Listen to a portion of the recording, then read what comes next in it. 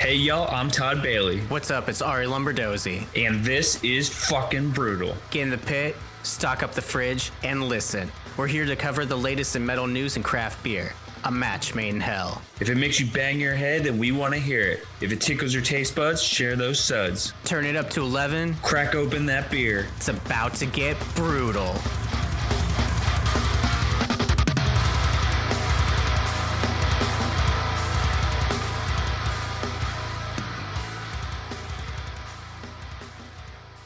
What is up, Hopwolves? It's your boys, Todd and Arie, coming at you with episode 71 on 317. I love how it works out, dude. Universe is a flat circle, bro. This is cool, man. We're just coming off of our Q1 review show, which was always going to be fun. Like, it's always cool to, like, recap what we've been listening to. But now we're moving forward. Every once in a while, there's not going to be a featured episode, so this is kind of just us talking this episode, but this is our bread and butter in a way because we love just talking metal, talking beer. Yeah, man, how's your week been going? I know you kind of been a little under the weather, but hopefully the rebound's coming sooner than later. Yeah, dog. Today I feel good, but it's been all week. It's just been, I don't know what it is, because I was like not feeling good. I know what it is. Like, my schedule's been all over the place, and then traveling and weather hasn't been helping. All that stuff has just been a concoction for me not feeling good. As Todd put it, we're poo-fooing this sickness away. Peaced up, motherfucker. Fuck you. That's what I'm saying to the sickness. And we really, what it comes down to is Todd and I were joking when we were recording last episode. Well, it's not a joke because this is a fact. Disturbed's Believe album is better than Down with the Sickness. But when I said that and when we were talking about it, I got sick. So I hope I don't just fuck myself over again. Anyway, feel good now-ish, like 80%, but enough to come hang out with my boy and the Hopwolves. But that's been lame. Just been trying to recoup this past week, but as long as I've been good for this upcoming weekend, because on Saturday, Skylar and I, my wife, will have been together 5 years, and then on Sunday is our 1-year wedding anniversary. So really excited for that and to spend time with her because she has off all weekend from work. So we're just gonna kind of keep it loosey goosey, man. I know we're gonna go see Scream at some point. But just kind of celebrate each other because we haven't really had a chance to do that. Actually, like this past year, like not that much. So it'll be really nice. And as long as I'm feeling good for that, then that's all that matters to me.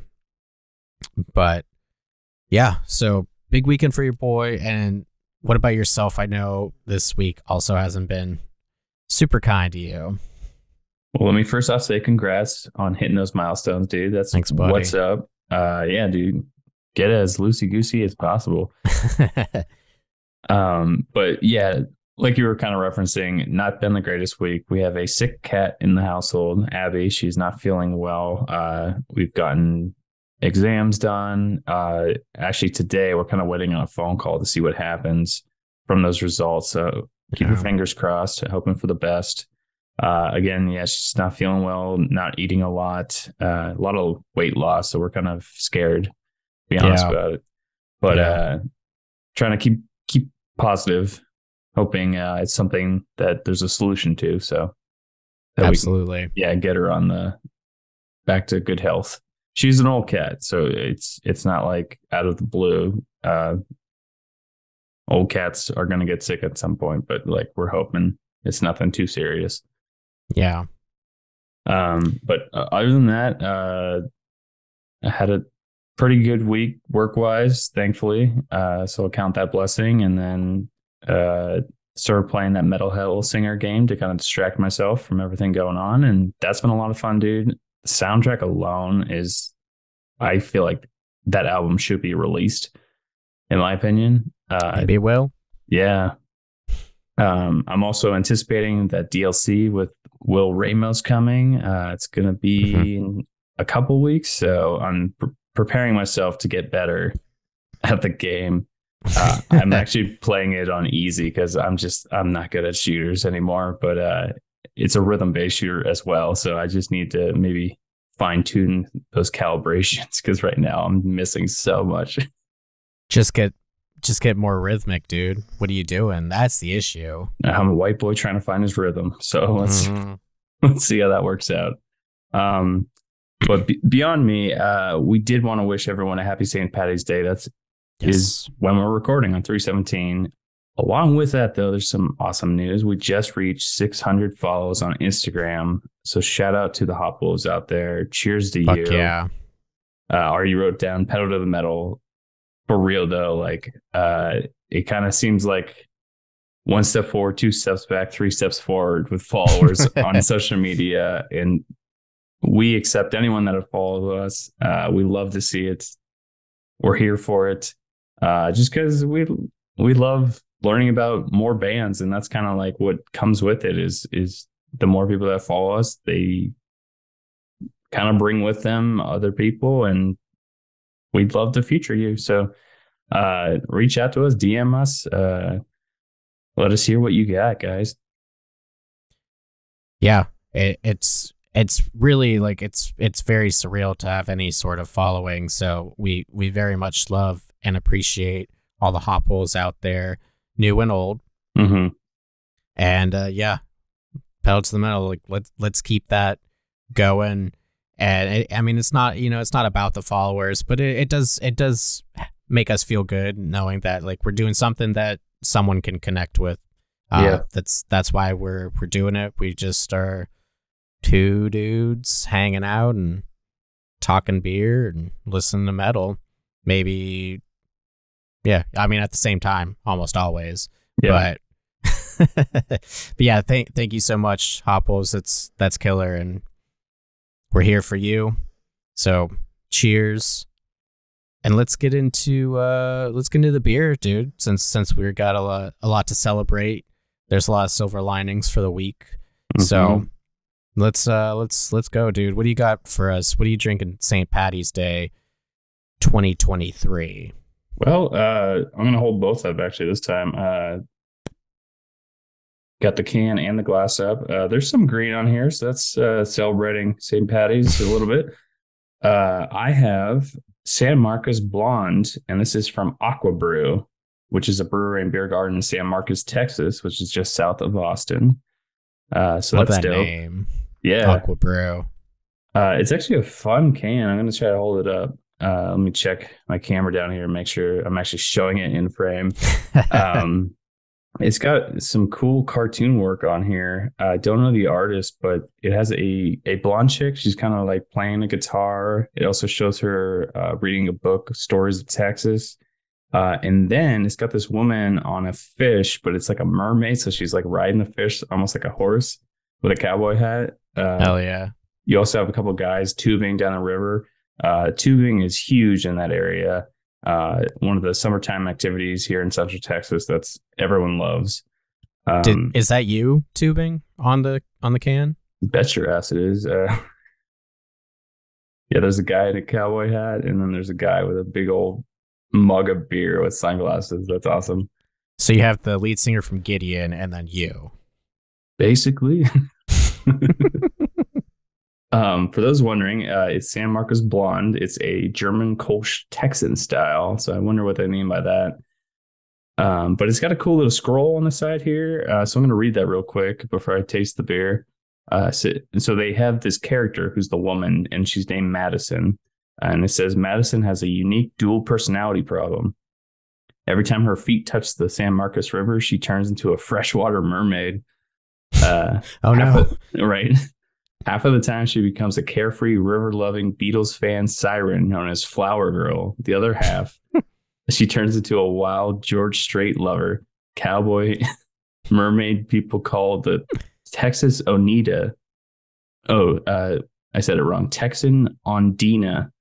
That's interesting. I've never heard of that. Without control over her transformations, Madison jumps every day into the river in search of her next adventure. This is the legend of the San Marcos Blonde. Interesting. I wonder if it's like some local folklore or something. But that's cool. Be cool to again, look into. yeah. Again, it's a German Kolsch Texan style. It's coming in at 5.2 ABV on the can. Let's get one on the palate here. This is what it looks like in the glass. Pretty much what you expect for Kolsch. But I don't know what Texan style means, so I can't really base that off anything. But here we go.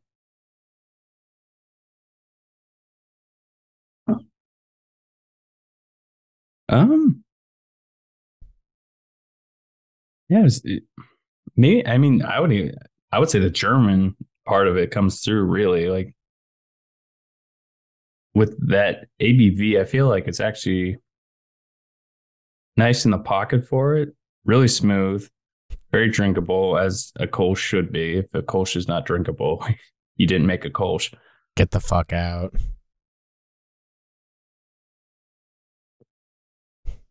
Yeah, I have to believe it deals with maybe the hops they use because it tastes like if you bought like a German 6-pack of a Kolsch. Okay. I don't know how to describe that taste, only that because for me, it's like, oh, I'm saying, oh, this is definitely a foreign beer from another country.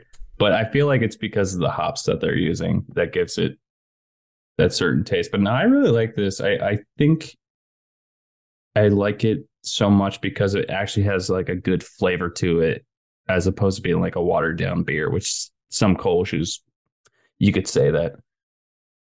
Right. Yeah, I would definitely buy a 6-pack of this, man. Go tubing. Find that mermaid, bro. But yeah, no, I love everything. I love the presentation on the can. Solid beer. Yeah, all around great experience with this one. That's what's up, homie. Always good to have a nice Kolsch for your palate. And it's funny because like looking at both of our beers, neither of us got anything like for St. Patty's Day. Yeah. So there's no stouts, there's no like Irish reds or anything. So apologize for that, Hopwolves. This was not like how it was meant to be, but that's okay. We're gonna make do with what we have. Yes, sir. Todd, yeah, yours sounded dope. I really like the backstory and the presentation for that. As the Hopwolves know from previous episodes, like that's a big thing for me is just having the full package there, and it elevates even beers that I'm not like super into. But awesome stuff, dude. I am also like more, well, I won't even say like because yours is like the Texas take on the German Kolsch, but I do have a I guess this would be the Pittsburgh take on a BOCK. But I have today, which I've been sipping on it because I've had this beer many times before. But this is the first time I've been like in the area to get anything like this. So there'll be a lot of like Pittsburgh and PA based beers from the show, on the show, I should say. Anyway, what I'm talking about here for everyone watching and for everyone listening, I should say, I'm not excluding anyone. I apologize. I have the double chocolate bock from Blockhouse Brewing. Now Blockhouse is from Pittsburgh, and like I mentioned before, I've had this many times. It has been a minute since I've had this particular one. It is a bock, coming in at 6.5% ABV with 15 IBU, so low, which is to be expected. Per the label, robust notes of milk chocolate, creamy vanilla, and silky caramel accentuate a sweet malty base. To describe the bottle and the label, it honestly threw me off having a bottle because I needed a bottle opener, and I always get cans, so I'm just like, dude, where the fuck is that thing? Or like I was looking for like a lighter or anything for like a hot minute. So that was kind of funny beforehand. But yeah, so the label, it has we'll say the Blockhouse on it. I don't know the origins of like what that means exactly, but it's a very like pretty standard label. You have the Blockhouse kind of like in the background, but the colors of the label are like it's a dark brown and then like a caramel color up top with some white font. So big, bold look to it. Of note, all the labels for Blockhouse's stuff look the same. They just switch the colors around. And you'll see that with a lot of breweries. And I kind of like when they do that. So like, you know exactly what it is to be like, oh, I know that's a Blockhouse beer. Of note, their logo, they have like 2 keys crossing. And then like the little, I don't know what you call it, like the teeth of the key, are a B and a H for Blockhouse. But I love seeing it because it reminds me of 100th's old logo when they were a hardcore band. Oh my God. Yeah, dude. And that always makes me happy because they were a super good hardcore band. I do like what they're doing now with like the shoegaze and everything, but I just remember seeing those keys like all over the place back like early 2010s type of deal. And so anyway, that always kind of gives me a little smile. Side notes, because I am coming off of being sick, my palate is not stellar, so I might be missing some notes. And also, like, I got this for a fucking bargain, dude. Since, like, I just always on that hunt, man, it's like a thrill. So this is a seasonal beer, and one would imagine it's a winter seasonal, so, like, it's not super fresh, so I will say that, but still very tasty. To get one on the palate for the show, though. Yeah, while you're drinking that, dude, that bottle looks PA to me, for sure. It absolutely is. Yep, that's a pretty good descriptor of it. Yeah, man. I mean, it's very smooth. Like they said, silky caramel accents, accentuates, I should say, a sweet malty base, robust notes of milk chocolate, creamy vanilla. Yeah, I mean, it's super chocolatey. And especially when you can get it on draft, it is very, very tasty. And Blockhouse, actually, they make one of my favorite pumpkin beers. So they're really good at like balancing flavors. Like that one is not like overtly spicy or overtly pumpkin. I will say that this is definitely heavier on the chocolate side of it. And I'm guessing, I mean, it's double chocolate, so that makes sense.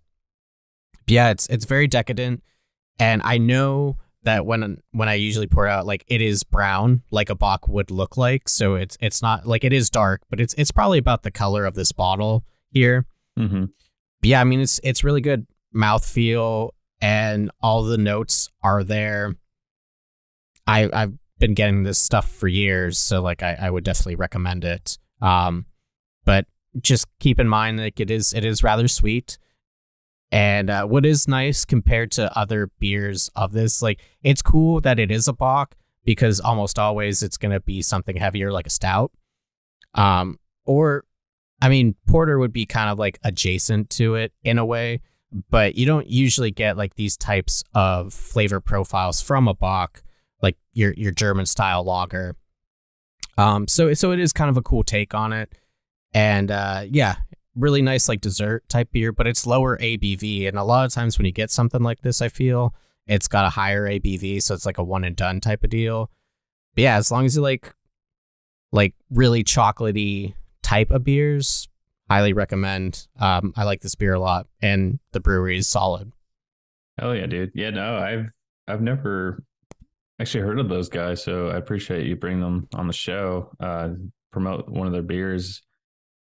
Yeah, I don't think anyone from back home has really talked about them. So I'm trying to think, like, so I've never been to the brewery. Like maybe now that I'm here can actually do that.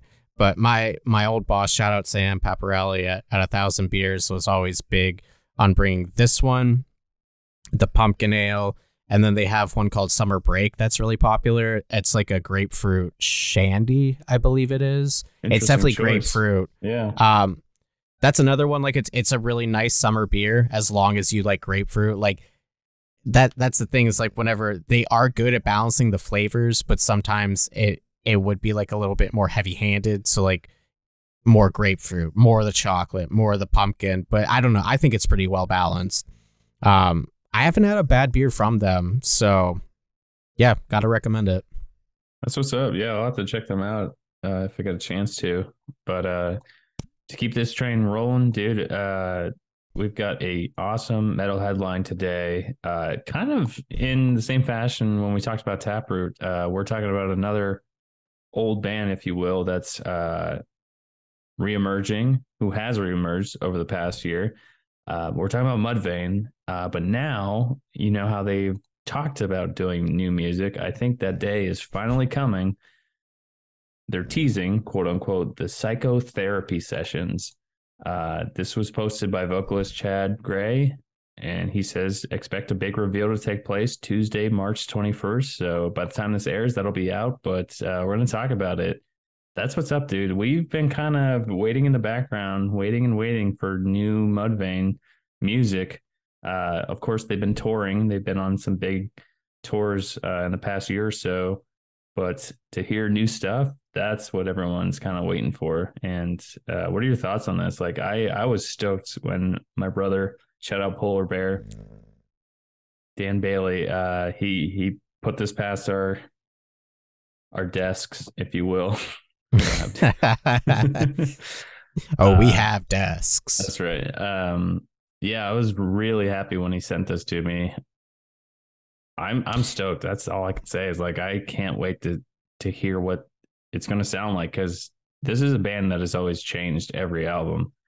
And we're going to talk about that a little bit on our favorites, but I don't know if this is going to sound like the new game. I don't know if this is going to sound like LD50, the end of all things to come. Who knows? That's the thing. It almost kind of scares me in a way. It gives me some anxiety to not know what it's going to sound like, but like my mind is hoping for maybe a throwback a little bit to the craziness of LD50. I feel, well, I mean, let me first start off by saying, like, very, very fucking excited for this. It's no secret that Todd and I are huge Mudvayne fans, being new metal kids through and through. This is something that I never thought would actually happen, but also when they got back together and started touring, like, I also didn't think that would ever happen. Mm-hmm. So what a life we live. Pretty cool. It will be interesting though. Like they are significantly older. Yes. I know just based off of like what I've heard and seen like live clips and stuff. I mean, Chad still has it, but I mean, he's also like, I think he's like 50 or something like that. So I am curious to see where we're going to be at, like, scream wise. True. But to your point, I feel like they're gonna kind of like take a nod back to the old days, just because like he's been wearing that face paint a lot. That's what makes me think of it. Yeah, got the face paint, and it just seems like they were talking about, like, you know, when would Mudvayne come back and like the timing being right and stuff like that.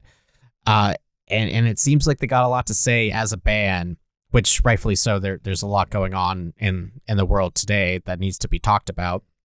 I don't know, dude. I mean, do I think it's gonna be LD50? No. I know, like, they're all tripping balls watching like 2001: A Space Odyssey when that shit was being written.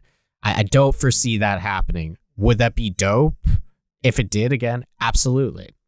I don't know. I want to just keep an open mind to it, but I feel like it is going to have the aggression of, if anything, somewhere between Lost and Found and like a new game type of deal. And honestly, I would be super happy with that, because Lost and Found is one of my favorite Mudvayne albums. Yeah, so we'll see. And I mean, even the fact that it's called the Psychotherapy Sessions, if that's the title or not, like, you know, like, there's some shit going on. Yeah. For someone, I can't wait to hear new Mudvayne. But that begs the question there, Doggy Dog. What's your favorite Mudvayne album / song? So, I mean, I could pick any of them in a way, except I never really got into the new game. That's just that, and the self-titled. There was a couple good tracks for me on there, but my heart and soul is LD50, dude. I have abused that record because I've played it so much. And one song I could pick again. I could be so indecisive and pick every song on it, but like this one I always return to. This is what I had on repeat when we would go to soccer games. Death Blooms, dude. Death Blooms is my favorite track from that album. I love his vocal performance on it, from the cleans to the screams. I love the meaning behind it. He, I believe, wrote it about his grandma. I'm pretty sure there's some influence there on a real life connection with his grandma, because if you look at the music video for it, it features an old woman. Right. I think I read that somewhere, but I love the meaning behind it. I love the spoken word part. Just everything about it, the riffage. It's a perfect song in my opinion. One of the best bass lines ever. Brian Martini at his finest. Yeah, great choice, dude. I mean, you can't go wrong with anything off LD50. It's a phenomenal record. If I had to pick a number 2, Severed. Severed's a good song. That or Prod. I could go on. I should stop. The whole album. Yeah. even -1 is such like the Ed Gein reference. Oh, dude, -1 is one of my favorites off that album. It's got like a funk section in it too, which is the crazy part. Like that's the thing. It's like they can go anywhere with their sound because they're just so damn good instrumentally. Yeah, you can tell like that's like when the chemistry was really starting to hit for the band there, because they had one before that which I never got super into. Yeah, the End of All Things to Come. The End of All Things to Come. Yeah.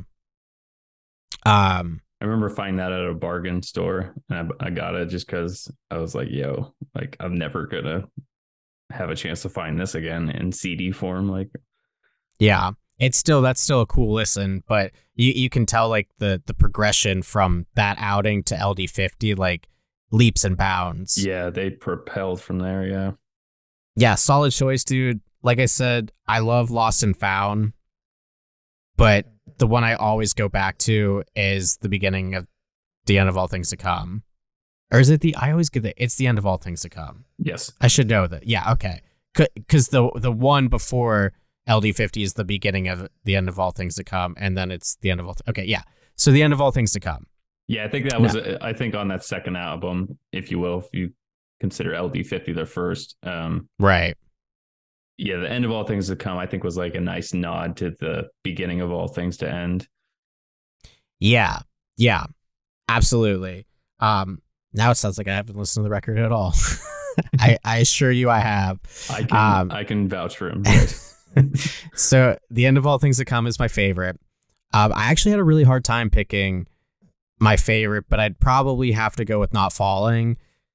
Really just because like the music video and the fact that it was like one of the redeeming qualities for Ghost Ship. Yes. Dude, the ending when like the main guy like looks back at the surviving passenger and like they start playing that song, like, dude, fucking chills. Like, where's this type of soundtrack today? Damn it. But yeah, I love Not Falling. Very close runner up would be Silenced. I love that song, dude. It's one of my favorite opening tracks to any fucking album. And then actually, I like the title track a lot too. The End of All Things to Come. Yeah, that's good. That's a good deep cut. I don't think many people think of that one off the top of their head, but that's really good. I know for me, Silence is definitely up there, but the one after it's really good. I think it's like Trapped something. Trapped in the Wake of a Dream. That might be the lyric, whereas I can't think of the title of the song. I'm like refusing to look it up to try to remember it, but I know. Regardless, yeah, I know what you're talking. Yeah, that's just like a solid second track. Just it like such a good like progression on the chord. I don't know.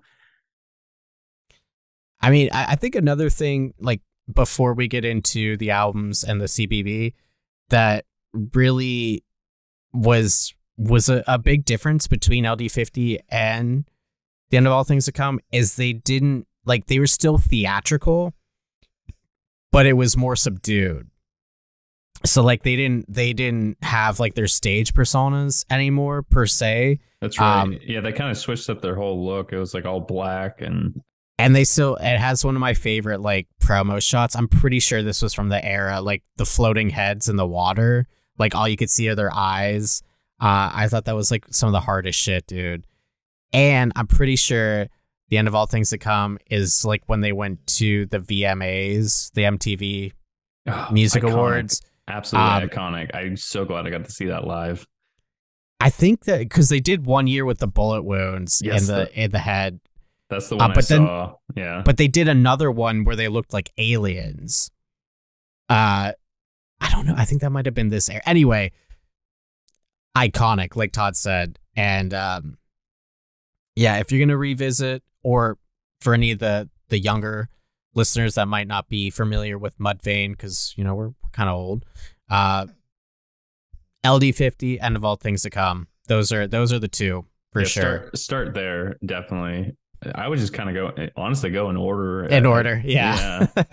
Just because you'll kind of ride the same wave that we rode on just how they progressed in their sound. Yeah, we'll see what happens, dude. But regardless, I'm excited. Yeah, I am too. And I know that Chad, with this comeback, said like they've got a lot to prove still. So that still makes me believe like they're gonna try to go like balls to the wall with this one. As long as they don't do what Corey did with like every Slipknot album since like Volume 3, basically, where like this is Iowa 2. And like it's not Iowa 2. Like, dude, I love you dearly, Corey, but there's just no fucking way you're gonna be in that mindset again to make another album like that. And that's fine. But don't get my hopes up and come out with like All Hope Is Gone, which I love that album. I'm not knocking it, but it wasn't Iowa 2. Neither was the like Chapter 5. I'm actually glad you brought this up, because now I actually really don't like when bands do that, because it's just like, no, create something new. Like, yes, you can maybe reference a certain sound from previous releases, but I don't want like a rehash and you compare it, because it's never going to compare how you think it is. No, and that's fine, but let's just not get everyone's hopes up. But what we will do is get your hopes up for a fucking stellar album release day, since we're able to record on a Friday. So always exciting. It's funny, before we get into this, Skylar and I are big fans of John Oliver. We watched Last Week Tonight all the time. And honestly, I feel like that's what we are for like the metal community. Because like we record and then like release it the following Friday. So I'd like to think that we're like the John Olivers of the metal and beer community. But they always have segments of like people like saying the same things on like Fox News or some shit like that. It's always super funny. I love that, man, so much. Dude, I always think, I was like, that could definitely happen with our show. Like we always repeat ourselves. So like I always think about that, like for transitions and stuff like that. Just a small side note. Dude, you could take every instance I say highly recommend. Absolutely, dude. Anytime we mispronounce something, sound like a broken record, dude, this is the heaviest episode. One. Yeah. Poking fun at ourselves aside, let's get into it. We're going to start off with Beyond Extinction with Nothing More Wretched EP. Then we have Chain Gang with Florida Fight Music, that EP. It's exactly what it sounds like. And of note, it has James Wilder from Pieced Up, vocalist of Pieced Up, on guitar duty in this band. Pieced Up is a Brewtal alum, if you did not know. So that's cool. Then we have some OGs up on this piece. CHELSEA GRIN released Suffer in Heaven, which is the counterpart to Suffer in Hell, which came out last November. Fuck yeah. Then we have Darknet with Trash World, Embryo with A Vivid Shade on Misery, Erase Them with All Were Shamefully Silent EP, and this is Travis, formerly of Varials. This is his newer project. Been around for a little bit, but fuck, this EP's sick. Then we have For Token with Triumphs, Gideon, More Power, More Pain. Grave Birth with All Light Will End. Our boys, Brewtal alum, Hardgraves with Consequence of an Action, their brand new EP. Indigo Ice with Phantom Limb EP. Invent Animate with Heavener. Following that, we have Kavahu, which that sounded really funny how I said that, but yes. It's not a question. This is a fucking awesome album and band. Their Carnivore album out now on iTunes and Bandcamp. Then we have Cruelty with Untopia. Nika with Agenda. I always forget these Roman numerals, but it's MMXXX. So whatever that stands for. I forget what M means, but I know XXX is probably that's 30. Yeah. I want to say M's 100. Listen, I can't do math right now, so.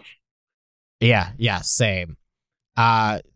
So with this, with Nika's Agenda, whatever the number is, EP, then we have Morgul Wound with Eldritch Violence. Fuck yeah. Scarab with their self-titled EP. This album is dropping tomorrow on 3/18, but we wanted to include it anyway. This is Telos with Delude. Then we have Unseen Faith with Prodigal Sons EP. Then finally, to round out everything, we have X Weapon X, which is Brian Garris from Knocked Loose fame, the lead singer. This is his other band, his hardcore band, where he plays bass, I believe. They have a split with World of Pleasure, and the EP is called Weapon of Pleasure. I also, before we get into our favorites, I just wanted to say, if you ever hear like snoring or anything, my pup is not feeling very good today, so there might be some of that on this recording. But what really was getting you going this week, dude? I mean, there's a lot of heavy hitters. What are some that you just couldn't stop jamming today? So I did get a chance to check out maybe a few tracks from each of these. However, I did listen to the full Beyond Extinction. That is a great EP. Go check that out. CHELSEA GRIN, of course. I actually think this is heavier than hell, so I choose heaven over hell. Yeah. I had to say that. I also got Gideon. That was a real fun listen. Hardgraves brought it. Brewtal alumni. Shout out to y'all. Y'all are killing it on that EP. Kavahu's really great. And then Darknet is an awesome new metal album. Check that out. Last but not least, Unseen Faith. That was actually a really good EP. I heard a couple tracks off of that and was very impressed. Yeah, dude, all stellar choices. I wish I could stop staying stellar, but it can't. It won't stop. But we have to we gotta nitpick, dude. Like, what's the one that really stuck out to you this week? I know it's hard. Yeah, I've been. We gotta do it. Gotta do it. Avoiding that, dude. Man the fuck up. Finish that shit. I'm gonna go with Beyond Extinction, dude. I thoroughly enjoyed that album, or that EP, I should say. I can't believe I chose that over CHELSEA GRIN, because Suffer in Heaven is great, but I have to go with Beyond Extinction. How about you, dude? Like, let me get the pressure off me and put it on you. What are you going with as far as highlights and your favorite? So the ones that I at least got a chance to like partially listen to or did all the way through, Erase Them was one. I didn't know that they were coming out with anything, so that was a pleasant surprise. Travis's fucking vocal stylings, dude. I remember reading, I think it was on Reddit like years ago. They're like, it sounds like he's gurgling with rocks. Yes, and I have to agree. I fucking love that. So like, it really translates well into this genre. So that's one. Gideon, that was a lot of fun, dude. Suggestion, listen to it like from front to back. Mm-hmm. Just because like the way that the interludes and stuff are set up, it's a really good time. Todd and I were talking about this off camera, but really, really become quite fond of Gideon over the years, especially ever since they stop being like a religious band, and that really has nothing to do with it, but like I just feel like they came into their own once they stopped kind of like being in that niche. Take that for what it is. Hard Graves, dude, couldn't not talk about them. They put out some of their like probably the best material they put out as a band. Fuck yeah. And then the Grave Birth. I actually been looking forward to this one for a little while. I know this is another fucking Pittsburgh band, and I don't know why it keeps happening, but the scene is thriving here in the general area. But with all that being said, dude, I had to go with the one that always makes me smile. I had to go CHELSEA GRIN. I agree. This is way heavier than Suffer in Hell, and I like that. Mm-hmm. I do want to listen to it like in like the sequence, I guess, with Probably. Suffer in Hell, and then the proper way. Yeah. But yeah, I love it, dude. It just kind of reminded me of like why CHELSEA GRIN is still one of the top dogs in the genre. It's a good time, and I think it really fits, like, because we got the taste with it with Eternal Nightmare, which is honestly still one of my favorite CHELSEA GRIN records. And it's just kind of like more of an extension of that one, but like it just showcasing a lot of everyone's talent in the band now. So yeah, had to go with that one. But let's move into the Certified Brewtal Bangers playlist. Do you want to take it away for us there, sir? Let's do it, man. Starting off the top, we have Cast into the Lake of Fire from Harvest the Lost. Dude, this is actually a really good band that y'all should keep an eye out on. I've been pleasantly surprised with the songs we've featured from them. Hell yeah. After that, we have Plaster Saint from Sleep Sculptor. They're a PA band. And this one's actually featuring Cameron McBride of Meth Witch. And his presence is known on this track. So let's just say that. Go check it out. After that, we have the song Misery from the band Eternal Bloom. And this is featuring Alexander Bryce Verschure of The Breathing Process. Again, same comment. His presence is known on this track. It's a solid fucking track. So go check that out. After them, we have the band Frozen Soul, and they have an Arsenal of War. I actually heard this is a track that's honoring someone, so I have to look into that a little bit more. But their sound is just as solid, frozen solid, as you might say. Nice. Yeah, no, I am very much anticipating the album coming from these guys. After that, we have Cape Kong with their song Scoundrel. We featured a few tracks from these guys, and they are always bringing it. After them, we have another single from Jesus Piece called Silver Lining. That album is definitely on my radar. So hell yeah. Cannot wait. After them, sort of in the pocket of hardcore, we have the band Incendiary with their song Bite the Hook. Go check that out. After them, we have Death, however you say it. It's spelled Dieth. And this is actually David Elfson, ex-Megadeth's new band. The song is called To Hell and Back. It's got an acoustic intro, but get through that, dude, and then you're gonna be slapped in the face with heavy. I was shocked because you think Megadeth, you think, okay, old school metal sound. No, absolutely not. So very, very impressed with that. After them, we have the band Agord, and this is featuring Frax Riel, and the song is called Kingdom. Things get a little new metal here from here on out. We have, after them, Brewtal alumni In Fear with what I'm going to state as one of my favorite tracks so far from them, Virtue and Regret. This one's awesome, dude. We talked about a little bit of like Loathe, Deftones influence with these guys. This is like on all cylinders showcase. It's heavy as fuck, but like just those moments of like being serenaded with the voice between the heaviness, perfect. After them, we have the band FROMJOY with their song Seraph, and this is featuring Iris.X, so EXE. Not sure which part the feature's on. It could be the cleans featured in the song, but this song is very heavy and very interesting. I really liked it. After that, we have the band Resider with their song Ratchet. Love the title. After them, we have Haraway with their song Parasite. Then we have Silosis with their new track Deadwood. After them, Bury Tomorrow. They're still chucking out new singles for this upcoming album. They just released the song Begin Again. After them, we have the Devil Wears Prada with their new track Reaching. I think it's like not a dual album, but it's like another version of Color Decay. Yeah, it's the deluxe version. Okay, yeah, but this is a new track from that, so check it out. After that, we have Pupil Slicer with their new track Blossom. They sound a lot different on this. There's cleans, but they sound great, dude.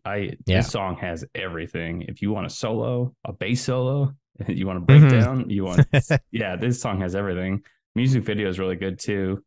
After that, we have the band Jinx. So this is the new metal part with their song Chuchi Frito, which I think that's how you say it, but really good time. If you like that high energy new metal, they bring it. After that, I believe this band's from Michigan. We have the band Loser with their song I No Longer Feel Anything at All, in parentheses. I really dig it. I really dig their sound. Last but not least, these guys from San Antonio, love them. I got to see them live. They opened up for the Great American Ghost. They were great, dude. High energy new metal, and this to me is like a perfect road trip song. It's got the heavy, it's got the catchy chorus. The song is called Lost Cause, and the band is King Cold. Go check it out. I think that's a Dragon Ball Z reference, but I'm not sure. Their band name, maybe. I could be wrong, but regardless, a nice song to end out this list. This always begs the question, though: what from the list is a highlight to you? What is your favorite, Arie? Hit me with it. Oh, now we're doing favorites. Okay. So I was super pleasantly surprised by the new Pupil Slicer. Mm-hmm. This is another band. We both fell in love with them a few years ago when they dropped their Mirrors album. I love it so much. Mirrors. Dude, it's so good. That was one of the last vinyls I bought, and I'm so glad that I did. It's an amazing record, so check that out. But yeah, this new direction that they're going in is really cool. Someone in the comments for the videos was like, they really nailed like the 2000s era MySpace, like visually and sonically. I'm like, yeah, they definitely did. So I really like this direction that they're going in. Cannot wait for Blossom. I think that's the name of the album coming out too in June. So that would be really cool. Yeah. But also that Cape Kong, the Scoundrel track fucking ripped my face off, dude. I loved it. The Eternal Bloom one was also pretty sick. I liked that one. I had to go with Sleep Sculptor, dude. I will say I only listened to like the top half of what's going on. So there's a lot that I haven't gotten to, but I know like Meth Witch is kind of like really hit or miss for a lot of people in the metal community. There's a lot of like gimmicky things in there, but I love Meth Witch. I think it's just Cameron, but I think what he does is craziness, like just for the sake of craziness. And it really complements like what Sleep Sculptor does anyway. So I had a lot of fun with that track. That's another album I'm super, super looking forward to. But yeah, that Jesus piece though, dude, that one comes out in a couple weeks, so that's gonna be sick too. Yeah, dude, all their singles have been great. They've really stepped up like everything in the band, and not that they were a bad band before, but whatever they're doing for this newest release, sign me up. That's what I'm going with. What about yourself? What's the one or few that's really getting your head banging this week? Well, I know my favorite. I'm going to save that for last, but I was really into the Harvest the Lost track, Sleep Sculptor. Again, that feature was a perfect match. Frozen Soul was really good. Yeah. Let's see what else. Again, In Fears, I thought was the best track so far that I've listened to from this new album coming. So I really enjoyed that. But my favorite is FROMJOY, the band FROMJOY, I should say. It was a weird sentence, but I don't know how to describe this band. I really don't. It's just they're doing really fresh takes on a certain sound that hasn't been done before. But I this feature that they have on this one is great. I think it's the clean vocalist. There's some cleans from a female vocalist that just adds to this track, and I love the layering of like the guitars in the background to the heavy like chugging and breakdown. That's probably the best I could describe it, but very much, as I like to say, highly recommend. You have that in my head now. I know. It's a blessing and a curse. Yeah. I will say though, I think they're ramping up to release either an EP or an album, because this is maybe the second or third track we featured from them, but it's shaping up to be something really great. This track alone, Seraph, I really love, and I actually think they're using the same artist for their singles as Jesus Piece, because it's like that. Oh, I thought that too. Yeah, I thought that too. I'm pretty sure it's the same artist, but I really like it. It's kind of like a pseudo 3D, kind of painting style look. It's probably the best I could describe that. Yeah. It looks like it reminds me kind of like Code Orange, what they do now. Absolutely. So I wonder if they got I think it's Shade is like their like sample like not DJ, that's not what he does, but he does like a lot of their visuals and stuff. I wonder if they're working with him. But yeah, I know exactly what it's like, a weird like 3D rendering, but it looks like something off of like Windows 96 type of deal. Yeah, it's like almost like an old video, like a retro video game. Yeah, I love it. I think it's super sick. And especially the Jesus piece, because like all like the figures are like, I don't, it looks like a logical progression of like kind of joyous and then like really like sorrowful. And whoever's doing it, fuck yeah, I'm here for it. It's almost like a stop motion. Like if you put them together in one of those like a series of cards you flip through, it would be like an action almost. Maybe that's what they're going for. Who knows? Maybe that is what they're going for. Yeah, I dig it. But yeah, that's my favorite FROMJOY. Again, like I said at the beginning of this podcast, we don't have a feature today, but that's all right, because we love still talking about what released on the Friday. So go jam all this. The playlist is out now as you're listening to this. But for us, we're going to roll out the red carpet for ourselves. Go check We're us. the feature. Yeah. Go check us out on Facebook. Instagram primarily is where we reside most of the time. But we also have a Twitter. Go follow us. I really don't tweet that much, but I'll start to pick it up. And then also Arie's on TikTok. Go check him out. Who knows if it'll still be a thing in the US, but go check it out while it's active. And right. Yeah, he's posting awesome videos. We're dipping our toes into some creative thoughts on some funny stuff for the Hopwolves out there. We're trying. Yeah, that's all we can do. But yeah, thank you, Hopwolves, for listening again on the 600 followers on Instagram. Fuck yeah. We love y'all. Cheers, baby. Much love.